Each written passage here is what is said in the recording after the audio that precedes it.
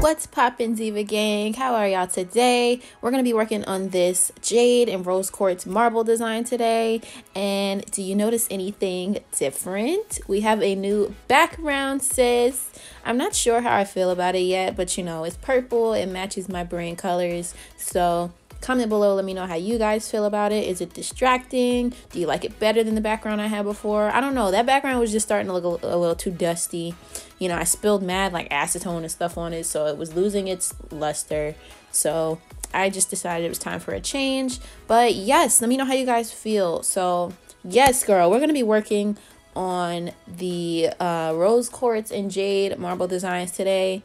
You know, summertime is right around the corner and everybody loves a good marble, okay? So I'm going to show y'all how to achieve that perfect, crystallized, realistic kind of marble look. And this video is a little bit longer because it is kind of like a lot of steps. But if you've been struggling with your marble or you're just not satisfied with how it's been coming out and you want to learn a really good technique to achieve like that real like, you know, realism, kind of like realistic looking marble, then just stay tuned. So up until this point, I've just done my regular prep routine. I'm using these long square tips. Y'all have seen me use these before on this channel. They're not extra long, but they're just long, and I like these for like a calm, you know, like I want to still have long nails and be cute, but I don't you know, I want to be able to like go through my day without having my nails in the way. These nails are a really good length for that. They're kind of like a medium length to me, to be honest, but they still are pretty long. So I just did a coat of primer and then I went in with a coat of base coat, cured that for 30 seconds. And now I'm starting with my first layer, you guys. So you're gonna want to make sure that for these marbles in particular, you use like sheer colors. So for the rose quartz marble, I put down one coat of a color from the brand Born Pretty. I got it in like a jelly pink kind of set. Let me know if you guys want the link to that, but it was the shade in the set called Cranberries. It comes with like 6 different like jelly pink shades, and that particular shade was called Cranberries, and I just put one coat of that.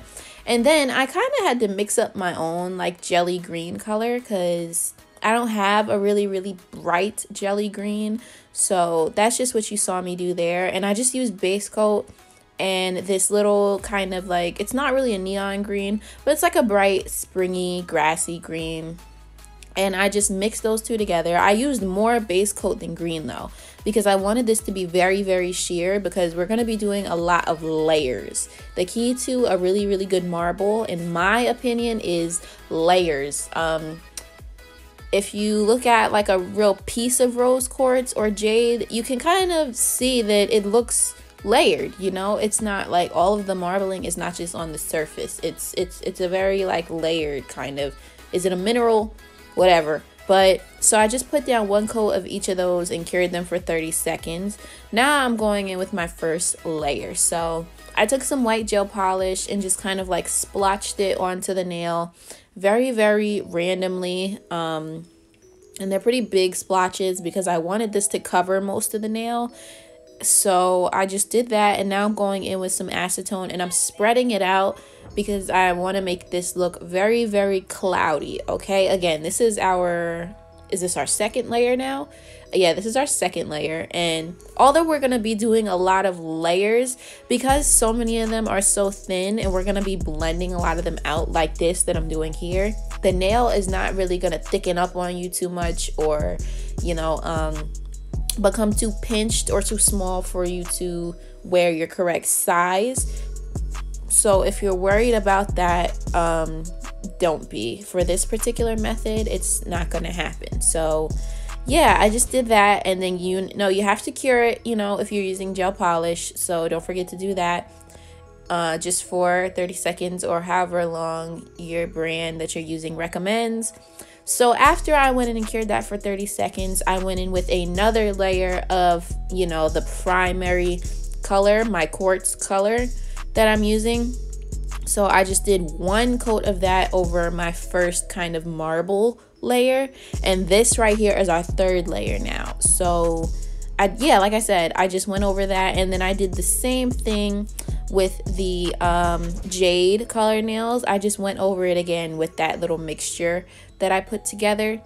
And what this does, what using a lot of layers like this does essentially, is it helps to I don't really know if blend is the right word, but it does kind of help to blend and make everything look a little bit more seamless. And even though there's like some sort of nail art or marbling in between each of these layers, in the end result, as you saw in the beginning, it doesn't come out like messy looking, or like you know, you're not able to really tell what it is. I feel like in the end result, you can tell like I was going for a marbleized look. So after I did that that third coat of the primary color, I went in with this more opaque pink color. And what this is gonna do is it's going to kind of make your marble a little bit more defined. When you use like a sheer color, but then you use like an opaque version of that color, it just kind of like, it not only adds to kind of, I guess, the layered effect of everything, but it makes it look a little bit more realistic. And it also it does add kind of like that separation factor in there. And I don't know, if you look at a piece of rose quartz, that's another thing I wanted to recommend, is if you are having trouble doing any of these kind of like marble designs, it could be this, it could be the green one, or you can, if you're trying to do amethyst, which I am gonna do a video on how to do the perfect amethyst nails, so stay tuned for that. But yeah, basically I just went in with like a regular light pink color. You can also probably use like a really dark pink, but I didn't really have that color that I was thinking of in my possession, because it's not quite red. It's it would be kind of like something in between a purple, or a purple and a pink, or maybe like a red. I don't know really what I'm trying to say.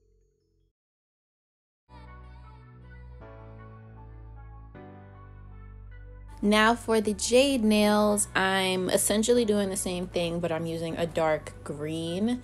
And earlier, before, I had started to say that if you look at like a piece of Jade or a piece of rose quartz, I don't know, they all look a little different to me, to be honest.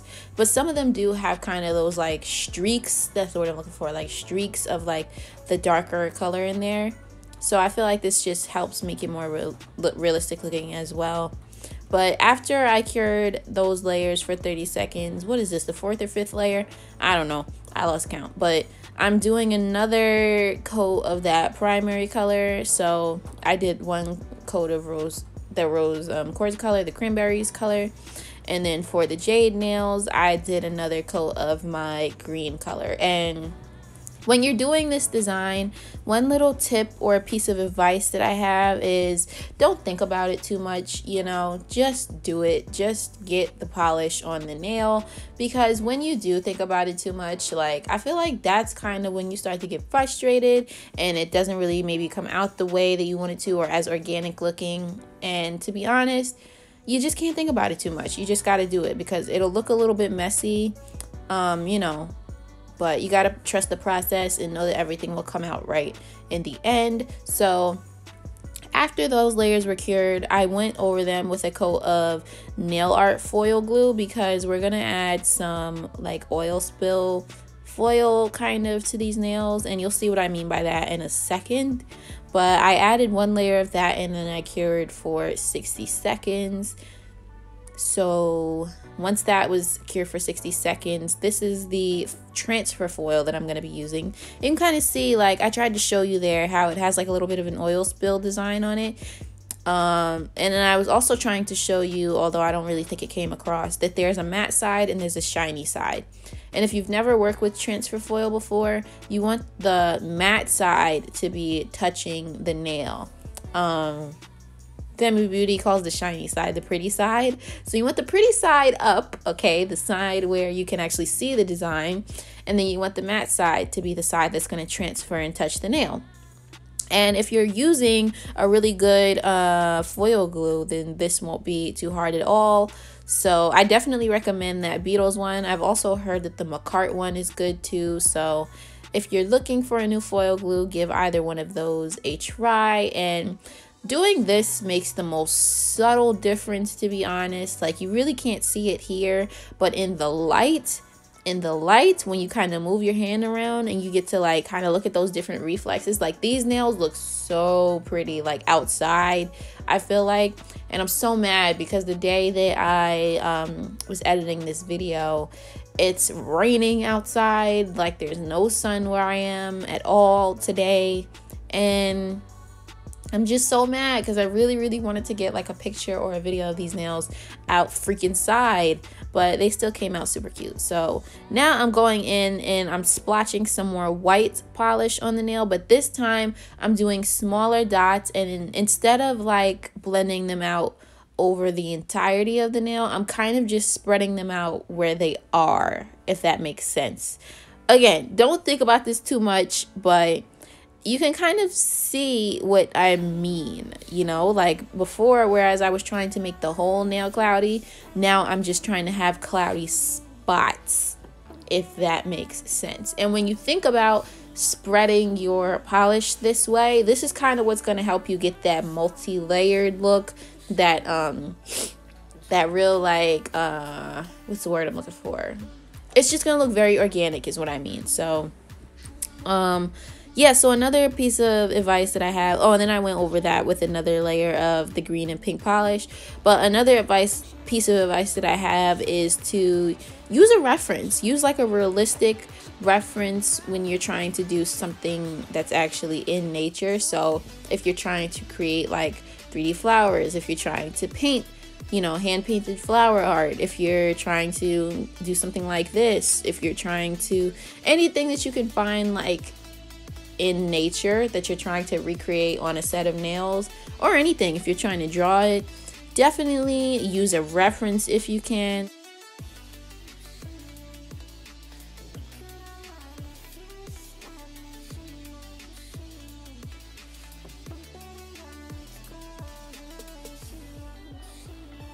So when you're able to kind of look at how it is naturally and how it exists in nature and see it, it's a little bit easier to like study it and be able to recreate it. So I feel like I'm rambling a little bit, but whatever. So now we're moving on to our final layer, and this is where things start to look really good. Okay, we're gonna be adding those like top layer, like actual marbled lines. Okay, and you can see I just used like a fine detail brush, and then I just painted them on there. Okay, I painted them on there very haphazardly, and like I said, use a reference just so that you can see like the different directions and things. But I painted them on there, and now with the acetone, instead of spreading the polish, I'm using more of a tracing motion to thin these lines out and make them look very marbleized, like how it does right there. You want to make sure you use a tracing motion and not so much of like a dotting motion, if that makes sense. And I feel like I'm not ever really satisfied until I get to like that final layer, you know what I'm saying? Like until I'm like here at this point and things start to look like how they're supposed to, then I'm finally like satisfied. But secretly, like up until this point, I kind of feel like everything looks a mess. And but you know, like I said, you just can't really like think about it too much, you know what I'm saying? So I'm just going to allow you guys to watch me work this marble and just kind of see how the finished result of it comes out, and then I will be back.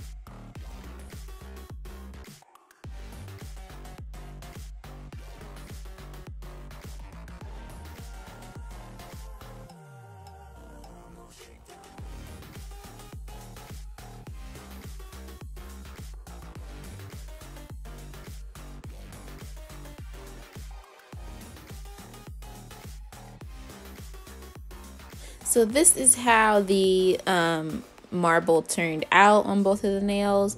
I think it looks so pretty, y'all. Which hand do you like better, the green hand or the pink hand? Giving me all of my Cosmo and Wanda vibes. Okay, so now I'm going in with these Chinese character, Chinese writing symbol stickers, and I just put one sticker just right on the middle finger, and I thought that was such a nice touch. I really thought that was such a nice touch, to be honest, and I am really actually impressed with the way that these nails came out. I could do some marble, y'all, but I just didn't expect them to come out so pretty. Like, and I'm really glad that I decided to do one hand pink and one hand green, because I could show you guys different styles. Like, you're getting a 2-for-1 here. You're getting a 2-for-1 here. Okay, so yeah, they just look super pretty to me. And gold foil, in my opinion, just looks really good with this kind of marble nail art. So I just put down a layer of base coat, and then before curing, I took some of that loose gold foil and ripped off just some little pieces of it, and just sat it down into that uncured base coat gel and cured for 30 seconds. And then after that was out of the lamp, I went in for the final layer of top coat, and I just you know, I'm really happy with the way that these nails came out. So comment below, let me know what you think of them. If you decide to give my method a try, tag me on Instagram. I would love to see your recreations. I'm thinking about making this a set that you can actually purchase on my site. I think I'm gonna do that. Comment below and let me know if I should do that, because I just love how it came out. The pictures that I took came out so pretty. I just you know, I really wish I could have taken these nails outside, but it's super gloomy and gross today, so that wasn't even a possibility, but whatever, you know. So after my top coat was cured for 30 seconds, I'm going in and I'm filing around the edges of the nails, just because, like, you know, we did do a lot of layers and our shape didn't get lost too much. But y'all know I always like to reinforce the shape anyway. And then this is our final results. I think they just look so pretty on my hands. You can also, you know, use like different colors if you want to. Use like a you know, like a purple or like a lighter pink. That'd probably be really cute. This pink did come out a little darker than I expected it to, but it's still really cute, and I really feel like it looks so realistic. Like, I'm telling you, the key to a realistic crystallized marble is layers. Layers, okay? I just reminded myself of like that scene in Shrek where he's like, layers, onions have layers. But anyway, yes, I want to do a whole like jade green set, but like a junk nails kind of set, like a mashup, everything in the kitchen sink kind of set, but like, you know, have the jade be like the focus. I still kind of need to try to map that out or whatever. I have so many ideas, y'all. I don't know if by the time I post this video my life update will be out. It might be, but yeah, if it is, I'll link it in the cards. Y'all know I be pre-filming to the death of me, okay? But if you like this video, leave me a comment below. Let me know which hand you like better, the pink or the green. Are you team Cosmo or team Wanda? Let me know. Give this method a try if you're having a hard time perfecting your marble, making it look realistic, and tag me in your recreations.